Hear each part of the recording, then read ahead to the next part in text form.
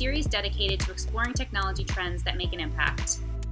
I'm Danielle Panichi, your host and head of marketing communications at Virtusa. Cloud adoption has steadily increased in the healthcare industry with a huge push towards cognitive technologies and artificial intelligence. Benefits of cloud computing expand beyond cost optimization and includes higher efficiency, greater collaboration, and better health outcomes. In today's episode, we discuss modern cloud strategies and explore best practices in managing healthcare data on the cloud. We have with us experts in IT and data transformation with a focus on cloud computing, specifically in the healthcare and life sciences domain. I am joined by Vinesh Kolpe, Vice President of Core Platforms and Data Strategy at Magellan Health.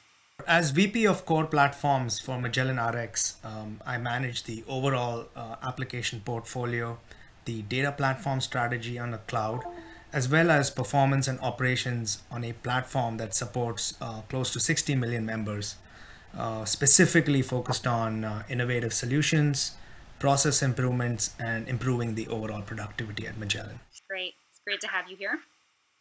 And we also have with us Manu Swami, Senior Vice President of Healthcare and Life Sciences at Virtusa. Hi, Manu. Hey, Danielle. Hey, everyone. My name is Manu Swami. I play the role of Head of Solutions and Technology for Healthcare and Life Science segment. I have been in data analytics professional for the last 20 years, and I have been engaged in multiple cloud-driven data transformation the past decade. Looking forward to a discussion today with you, Vinesh, as well. So data on the cloud is starting to make a lot of noise. Manu, to start with, what is your take on the changes in how payers utilize cloud data services, and how has the pandemic influenced the adoption of cloud across the healthcare ecosystem? Pandemic, as all of us know, has been probably the biggest impact on technology adoption and innovation since the last World War. The changing nature of healthcare industry demands more collaboration between different healthcare organizations to improve the care for patients and members. Telehealth has been around for quite some time. We evaluated it, assessed it, and trashed it, but now it's coming back. As patients can no longer see doctors, it becomes imperative to make it work. All of this, from remote work to telehealth, relies on the cloud. And cloud is key to enable that in an economical and scalable way. Whether it has been increased contact center demands, whether it's about sharing information about what patients want to share with doctors and with payers, it wouldn't be possible without cloud. Absolutely. There are surveys that suggest, COVID-19 has become a really powerful catalyst for rapid cloud migration. The cloud adoption is on a steep curve. Folks are spending up cloud adoption as they pivot to the new landscape. In this phase of an unprecedented disruption, I think folks realize how easy it is to scale organizations on the cloud. And now organizations now have virtual workspaces, right? We are seeing a decline of on-prem across organizations. I think one data point which easily proves this is, you look at AWS, we saw a 29% increase in Q2 revenues in 2020, as well as Google, boasted of a 43% rise in their cloud adoption. And this is really because, it's easy to deploy new digital customer experiences in days rather than months. And we can now support analytics that would be uneconomical or simply impossible with traditional, technology platforms. So with the cloud, now you can go from 1 user to 1,000 users in minutes. We see that across the virtual workspaces. So the pandemic has really become a key catalyst for all of these things to happen. And Vinesh, from a payer's perspective, how do you prioritize workload migrations to the cloud and drive business value? Sure. At Magellan, we are really taking a SaaS approach. We are identifying those clinically led projects with clinically led outcomes. I see cloud as an enabling capability, and ultimately it is all about demonstrating value to our users. So at Magellan, we are looking at our existing workloads and migrating our data centers as an example. We are also infusing cloud through our existing change process. We are not building a business case to do cloud, just like you don't build a business case for security. Every migration is unique, and we are taking a very strategic approach to our migrations and adopting what Gartner calls as the 6 R's, right? So the rehosting, the replatforming, repurchasing when we can, or the drop and shop, the refactoring, so needing to improve services and availability, scalability, etc. Sometimes we're looking at retaining, so the hybrid approach with on-prem as well as cloud, and then we are trying to sunset where possible, or the retire, or the last hour of the Gartner strategy is something that we are really leveraging across our cloud journey at Magellan. Vinesh, I think you have got it right. Yes, and focusing on getting that business value out in a phased manner is a key tenet when we are prioritizing workloads. We are seeing data as one of the leading areas in terms of differentiation, business differentiation, and agility for our payer clients when they are prioritizing their move on to cloud. Using cloud native technologies to give you that differentiation, whether it's NLP driven data ingestion or on demand compute required for you to onboard new clients, is key part of a different payer strategy. And I think it makes sense how you're moving ahead with the SaaS based approach first, and then taking onboarding of new customers in a phased manner on your cloud platform. And I understand that modernizing data platforms can be a long drawn process. So Manu, can you talk through a few strategies to drive the adoption of modern data cloud technology? Sure. As I was pointing out, yes, business value is key. Yes. So when we are looking at driving cloud adoption, we should have a clear, articulated business plan, which is socialized with different parts of the business to drive adoption in the organization. Secondly, the focus on culture and training of the organization in terms of technology is also key to drive adoption across the landscape. We are taking different strategies to drive adoption in our paid clients. It could be a payer or a department-wise approach, or it could be an enterprise-wide approach. It could be a prioritization based on a business function, yes. Or it could be a capacity issue which we are trying to solve because of challenges in one part of the business. So we have to find those areas. It could be driven by compliance. It could be driven by a business event.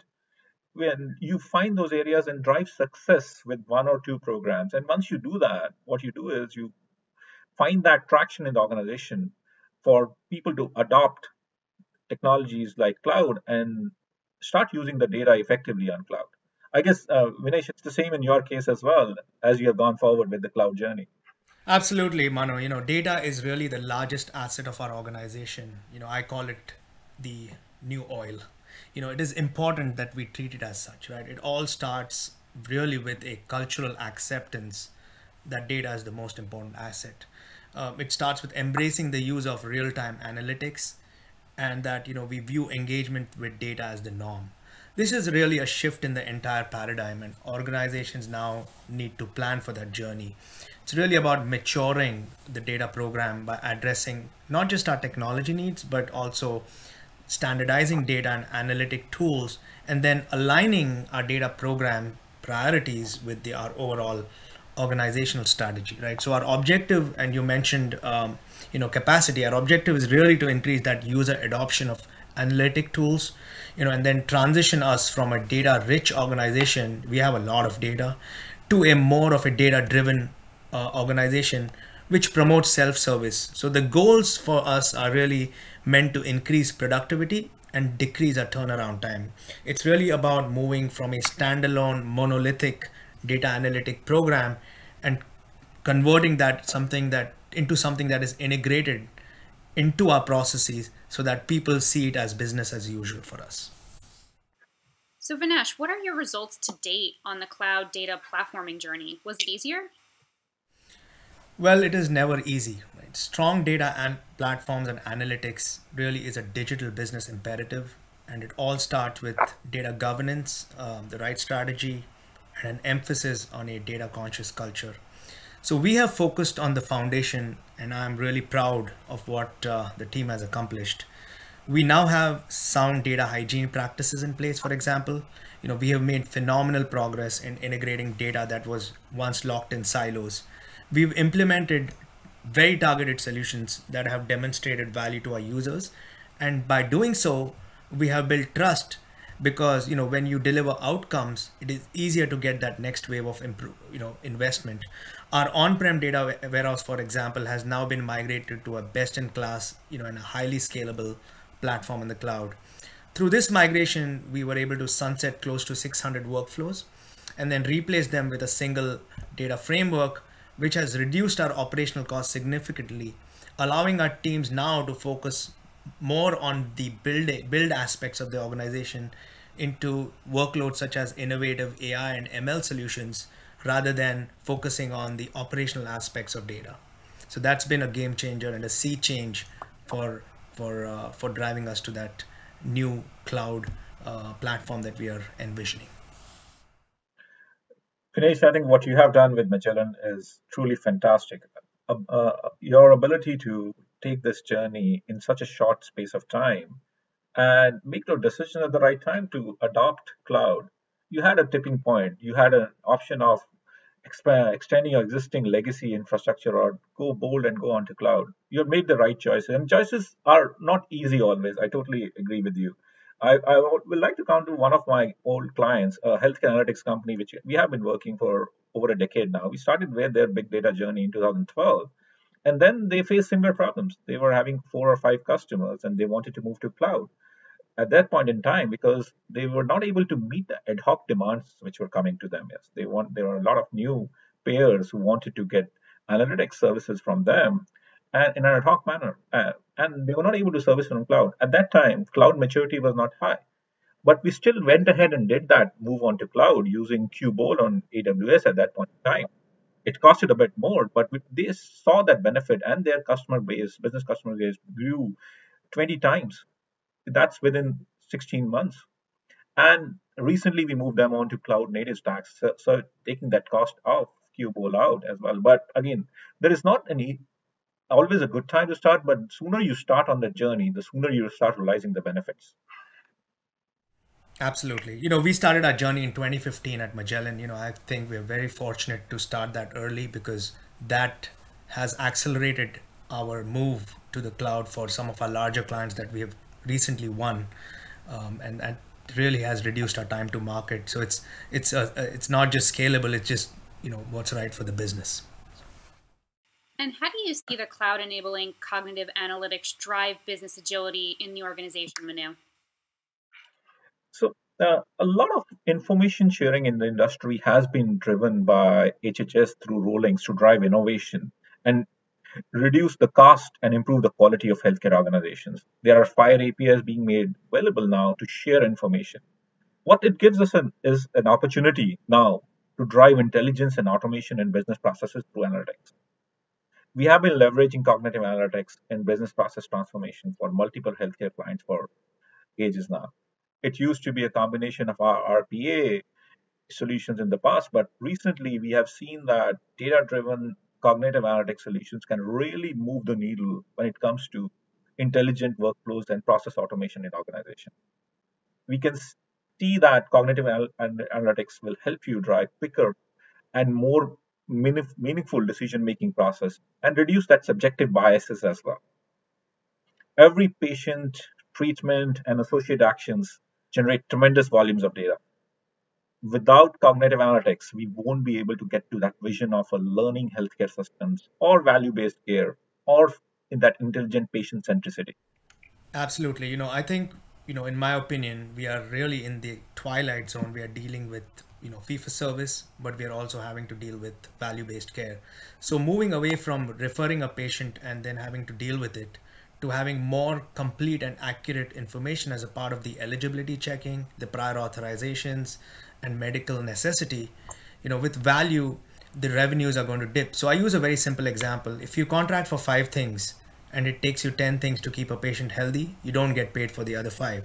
So to be able to identify the patients early and move them to stable cohorts and then manage the risk around them can be done now through machine learning and AI. And I think that's the only way to deal with some of the changes we are seeing in healthcare. We are seeing AI being applied to fields like prior authorization, where a decision can now be made by learning algorithms on whether to approve or deny an authorization. In revenue cycle management, for instance, with the whole fraud-based abuse, as well as OCR, for example, in the rebates workspace, where we are leveraging OCR, on our manufacturer invoices and cash posting. These opportunities are really endless, and I think is what's going to drive some of the cost optimizations as well as drive the overall cost of healthcare in America. I totally agree with you, Vinesh. I think saving those minutes and seconds through intelligent use of these technologies in their overall business process have saved millions for healthcare payer organizations and really moved the needle in the next direction. And Vinesh, to help us sum this all up, can you talk about a few steps that payers can take now to accelerate data-driven transformation, especially during uncertainty? Absolutely. So I think healthcare is economically challenged. It is predicted by 2026, 1 out of every $5 will be spent on healthcare. So one key characteristic of the cloud is that it drives down the economics of IT.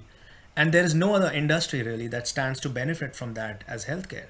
So look, I'm very optimistic. I do foresee an Amazon, Prime EHR on the cloud, for example, where they will be treating it as a commodity, interventions which will nudge you through the journey. For instance, go to this physician or that pharmacy or that hospital. And with this nudging and routing costing the healthcare system about 20% less. But for now, I really think, payers should be looking at risk-bearing entities such as the MA plans for total risk, as well as CMS direct contracting plans for total risk, that are not just monetizing the data on the cloud, but their method of monetization is now, where they are beating the expected, right? So my view is that, for payers, the consumer technology will see more nurse-facing and physician-facing apps, but operated and managed by risk-bearing organizations. So when do you come to an appointment? When do I invoke telehealth? When do I dispatch remote monitoring? All these innovations exist, but they have not been packaged in a seamless way. So we will see a lot of this infrastructure built on the cloud around the consumer's longitudinal journey. So this to me, is a $1 trillion industry. And that to me also, we will see the investments. So that's where we'll see the investments. Who has the highest level of, app downloads, for example, today? It's CVS. So let's imagine a blue button on the app to share, data with physicians. So in terms of adoption, there are really two areas that I look at, adopting innovation, as well as, a cost optimization with the overall real estate on the cloud. And Vinesh, you're right. A lot of cost optimization is funding innovation as well for a lot of our healthcare payer clients. I think and enabling that innovation and at scale within enterprise is key to drive this transformation. Whether it's building those machine learning driven pipelines managed by an effective MLOps process and making exposed via APIs, which can be leveraged at any point in the business value chain. That gives you that ability to do that transformations quickly and be ready for these changes. If you look at existing data processes, you see a lot of isolated processes. You see custom data conversion. Still a lot of Excel in the company. It's a good indication you need to start building a data strategy, leveraging the cloud solutions. And so I think payers who are right now leveraging cloud and getting ready to adopt cloud at enterprise level, and that they will definitely be making a big impact going forward in their journey. I see pandemic as an opportunity to drive this digital transformation. For me, data and CX is digital experience. So, and cloud is key to it. Yeah, as they say, the recovery from this pandemic will be digital. So that's exactly what we're seeing. Yeah. Thank you so much for your time today, Vinesh, Manu, and for your insights around modern cloud strategies. We really look forward to having you on our Virtusa Tech Talk series again. Thank you, Danielle. Thanks, Danielle. Thank you, everyone, for viewing this episode.